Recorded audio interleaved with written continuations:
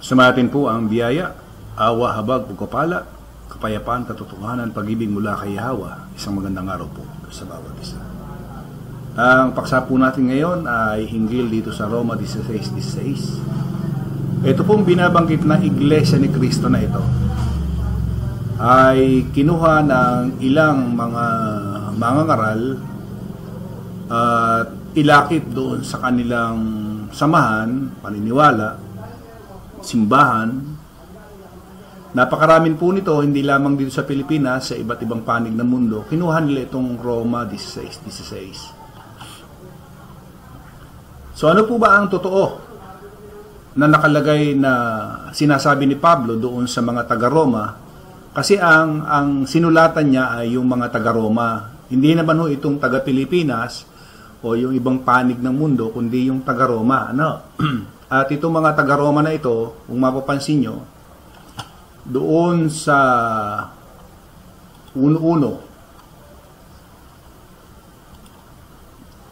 si Pablo na alipin ni YAHWH na tinawag na maging apostol, ibinukod sa Ebanghelyo ng Diyos, na kanyang ipinangako ng una sa pamagitan ng kanyang mga propeta sa mga banal na kasulatan tungkol sa kanyang anak na ipinanganak sa binhi ni David ayon sa laman, na ipinahayag na anak ng Diyos na may kapangyarihan ayon sa espiritu ng kabanalan sa pamagitan ng pagkabuhay na maguli ng mga patay sa makatwidbagay si YAHWH na Panginoon natin. Nasa pamamagitan niya itinanggap namin ang biyaya at pagka-apostol sa pagtalima sa pananampalataya sa lahat ng mga bansa. Dahil sa kanyang pangalan, sa mga ito kayo naman ay tinawag kay YAHWH. 7. Tatandaan nyo, sulat ito ni Pablo doon sa mga taga-Roma. At yung mga taga-Roma na yon, ang sabi niya, sa lahat ninyong nasa Roma, hindi o Pilipinas, wala hong binabanggit niya na Pilipinas o Estados Unidos, kundi yung sa Roma. Mga iniibig ng Diyos, hindi rin ho Katoliko. Akakala natin na como Roma ay Katolik na, hindi ho. Mga iniibig ng Diyos, tinawag na mga banal.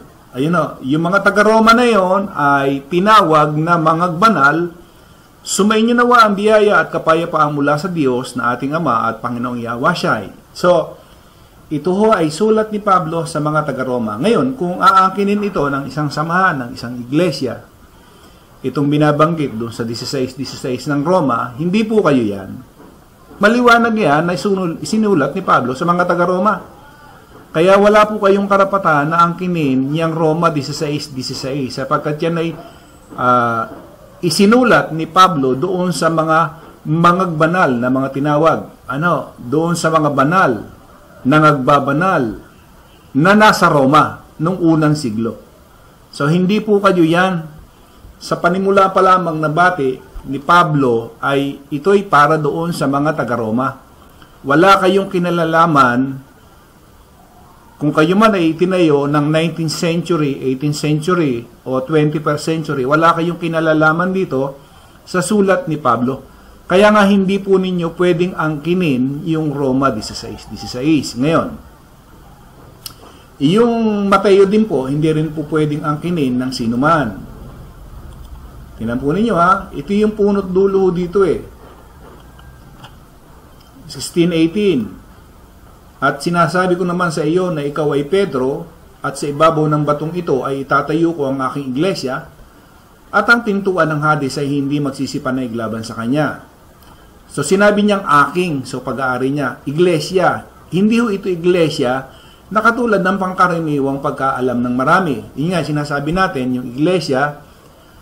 Ito kasi, pag sinabi mo itong iglesia, simbahan ho ito. Literal na simbahan. Ngayon, kung ilalagay natin, literal na simbahan yan, at sinasabi ko naman sa iyo na ikaw ay Pedro, at sa ibabaw ng batong ito, itatayo ko ang aking simbahan, at ang mga pintuan ng Hades ay hindi magsisipanaglaban sa kanya. Kanino? Doon sa simbahan. No? Mali ho. Maling sabihin natin na yung itatayo ko, yung aking simbahan, church, mali ho. Ito ho, tingnan natin ho dito sa isang, ayan, YLT po yan, yung literal translation. And I also say to thee that thou art a rock, and upon this rock, I will build my assembly, hindi ho church, hindi ho iglesia, hindi simbahan, kundi assembly, and gates of Hades shall not prevail against it. So sa madaling sabi ho, yung itinayo niya ay kalipunan ng mga tao na tinawag, calling out. Tingnan natin ho dito sa isang talata sa King James na may strong. Ang sabi ho rito, ito, Ecclesia, from a compound of G1537 and a derivative of G2464, pinagkunan ho noong G2564. Ang sabi niya ay calling out, tingnan nga natin ho sa dictionary ng strong. Ayan. Ang sabi ho dyan, Ecclesia, ito, from a compound of G1537, yung salita diyang na ang meaning ay primary preposition denoting origin, the point whence motion or action proceeds from out, place, time, or cause, literally or figuratively, direct or remote, after, among, are, betwixt, by the means of, exceedingly, hindi ko na ako kinukuha yung yung sinasabi dyan ay out, through, often used in composition with the same general import, often of completion. So, ano ang meaning ko niyan? From out, kinuha. And then, ito po, yung G2564, kaleo. Na ang ibig sabihin ay to call. Kaya nga, pagka ito binasa natin, Ecclesia, a calling out. Hindi huyaan yung simbahan na literal na simbahan, iglesia, church, hindi ho. Kundi, base dito kay YLT, ay assembly. Ayan o, alam naman natin ang assembly ay hindi simbahan. Ang assembly ay kalipunan ng mga tao. Yun ang meaning ng assembly. So, hindi ibig sabihin na church or simbahan. Ngayon, ano ang gusto kong ipunto rito?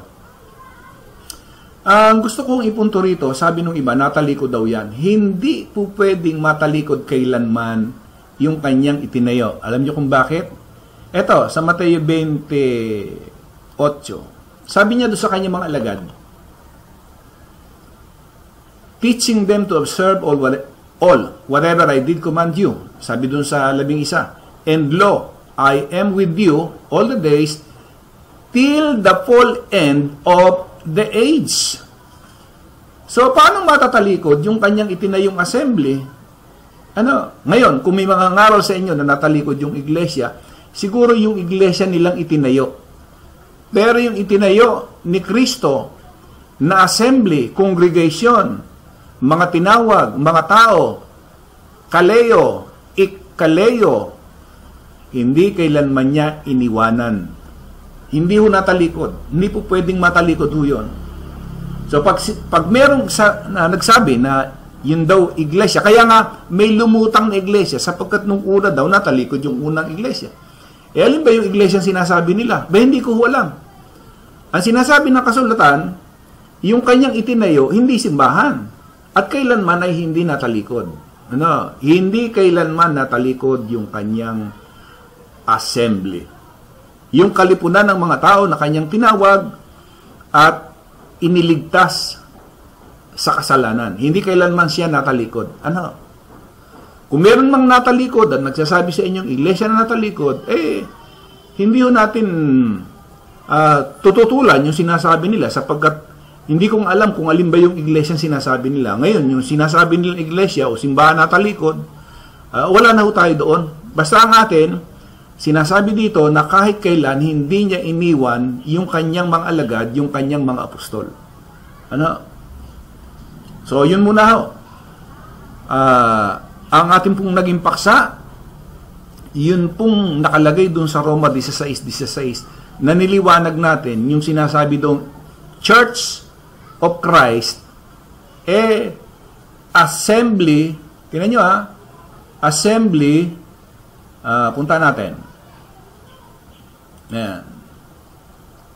Ang nakalagay ho dyan ay, salute one another in a holy kiss. The assemblies of Christ do salute you. So, ibig sabihin, assemblies of Christ. Hindi ho Church of Christ or simbahan o iglesia ni Kristo. Assemblies of Christ ang sinasabi ho dyan. O yun po muna. Sumatin po ang biyaya. Awa habang pagpapala, katotohanan, kapayapaan, pag-ibig mula kay Yahawa, isang magandang araw po sa bawat isa.